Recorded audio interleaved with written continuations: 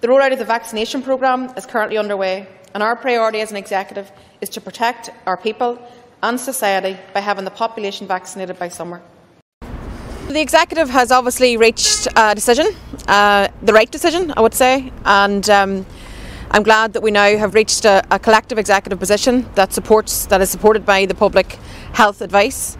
I think that it's a very difficult decision and not something that we take lightly, and we understand that it will impact, gravely on many people's lives, just their own personal freedom, but also in terms of the business community who will be impacted.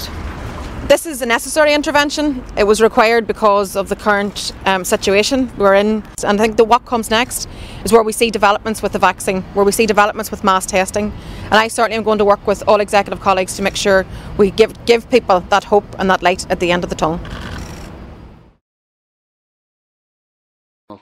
The global medical community has come together in a way never seen before, and we now have vaccines that will help break the back of COVID and allow us to start thinking about a future free of this wretched and debilitating illness. Those of us who will ask how we are able to come up with the vaccine so fast. In other diseases, vaccine can take years to create, or we may never find one at all. But the answer is simple. The world has never had to face a problem like COVID-19. And never before has so much energy, know-how, money and resources been poured into finding an answer to a medical problem. COVID effectively locked down the world, and this couldn't be allowed to continue. The government has unveiled its plan to roll out the vaccine to the whole of the state. And I welcome that plan, though I would have preferred more detail, particularly in relation to how GPs and our healthcare workforce will be utilised in vaccinating millions of people. Greater will seek to spread false information, to sow fear and doubt. And we saw this in the early days of the pandemic. Some groups chose to frighten or sell half-baked ideas to confuse in order to further their own aims and agendas. We cannot allow this to happen again. The mass vaccination programme is the only option that we have to stamp out COVID and get life as close to the old normal as we can. I would call on anyone who would knowingly spread disinformation to stop and think about the real damage. We need to be putting pressure on the pharmaceutical companies. I mean, we had a situation where 3 out of 5 days we saw issues with supply. And my colleague David Cullinan raised this in the Dáil alongside other members of the opposition. And it was only at that point that the Minister for Health said that he hadn't spoken to AstraZeneca. And it is as a result of that political pressure that he did that. I mean, that's a very casual approach to have. What we need is a proactive government.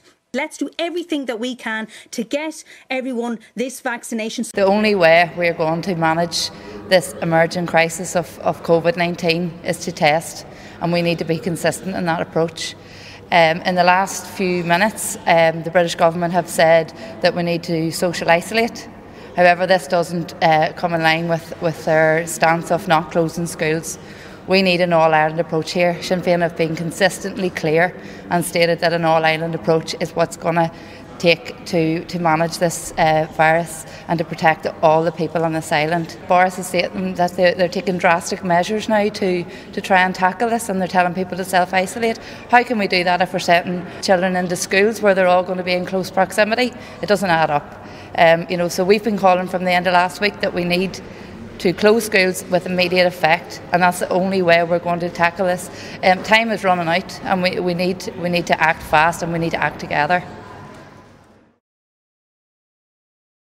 Okay, just finally, the UK has ordered around 400 million doses of vaccines against COVID-19. Given the, shall we say, quite slow pace of the EU's own vaccine rollout, would you like to see any excess doses coming to Ireland?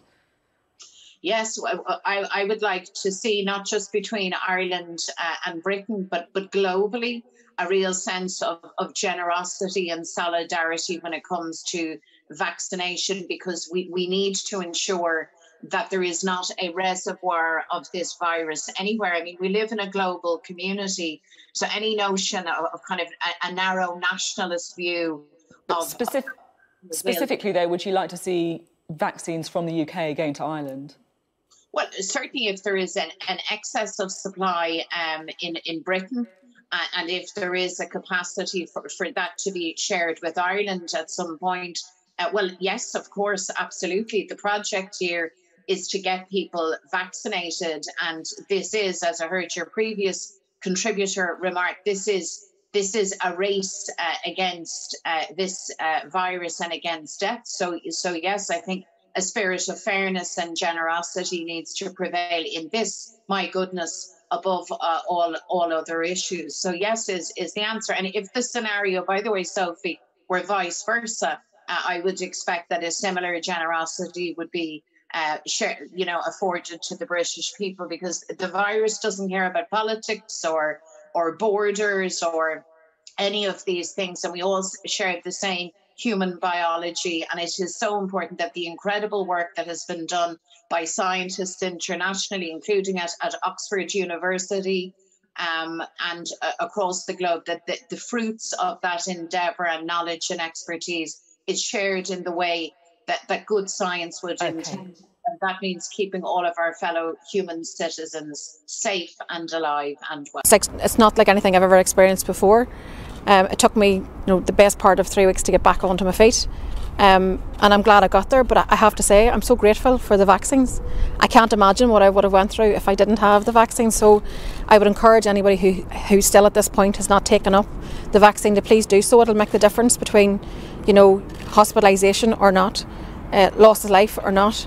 It'll make the difference between your loved one who perhaps would need, cancer surgery or surgery of some other nature, being able to get that or not. So I would use this opportunity and my experience again to say to people, please get the vaccine. It is the best defence that we have for you, for your family and for the health service.